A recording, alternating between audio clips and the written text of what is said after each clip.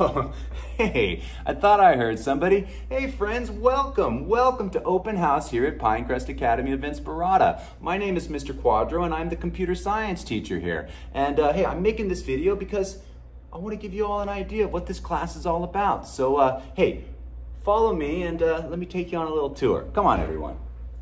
So a little bit about me. I'm not originally from Las Vegas or Henderson. I come via San Jose, California, born and raised. I was living in Burlingame with my wife and my 3-year-old son and my 6-year-old pug Duncan. We moved down here.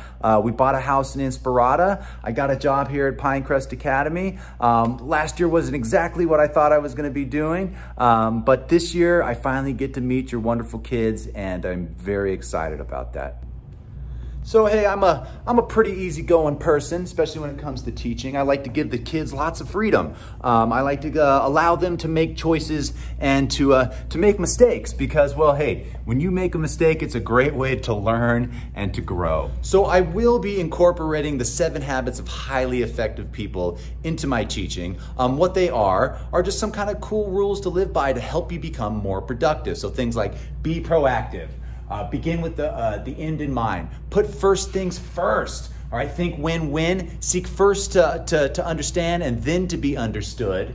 Synergize and to sharpen the saw. The last things I like to say about my classroom management is that I do follow the school-wide expectations here at Pinecrest Academy. So things like, follow directions the first time. If you don't, I will gently remind you. Walk quietly through those hallways. Keep your hands and your feet and your objects to yourself. Treat one another with respect. Treat the classroom with respect. Treat others with respect, and especially treat yourself with respect. All right, and finally, do your best. All right, hey, I'm okay with failure. I'm okay with it because it's a great way to learn. You're not going to be successful every time because the only time that you really fail is when you give up. And I encourage kids to work through those challenges. All right, because in the end, you become a stronger, better person if you work through it.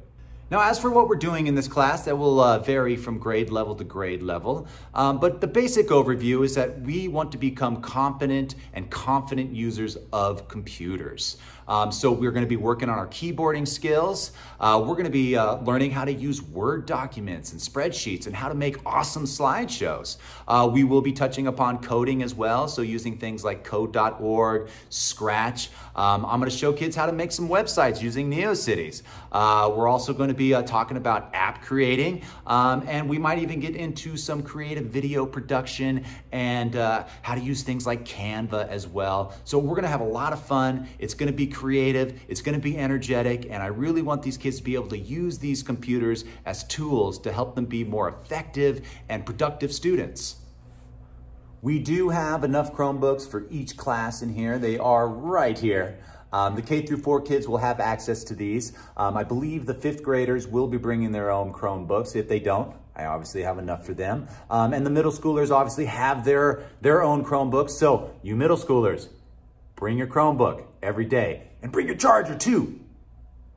As for a typical routine in here, the kids are moving in and out of this classroom pretty quickly. I usually start my day with the 4th graders, work on down to kindergarten, and then I end my day with the middle schoolers and the computer science elective class. Right here, what you see is the common board. We got K through 4, 5th grade, and middle school. And this just kind of lets the kids know what's going on, and I can always refer to it if they're not sure about what we're doing that day.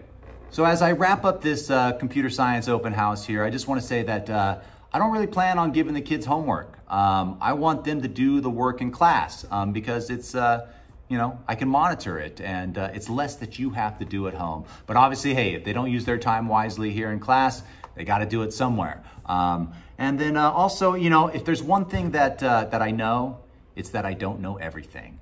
And hey, if you have a background in computer science, I would love for you to come in and talk with my students. It could be via Zoom, it could be live in person. We can work something out. So, hey, I'm excited. It's going to be a fun school year. This curriculum is ever evolving. It's going to be active. It's going to be engaging. It's going to be hands-on. And it's going to be a blast. And your kids are going to learn a lot. And I'm going to learn a lot from your kids too. And hey, I wish you all the best. Let's have a great school year. And hey, if you ever have any questions or concerns, hey, you can send me an email right here, and I will get back to you as quickly as I can. All right? All right, friends. Peace out. Have a great school year.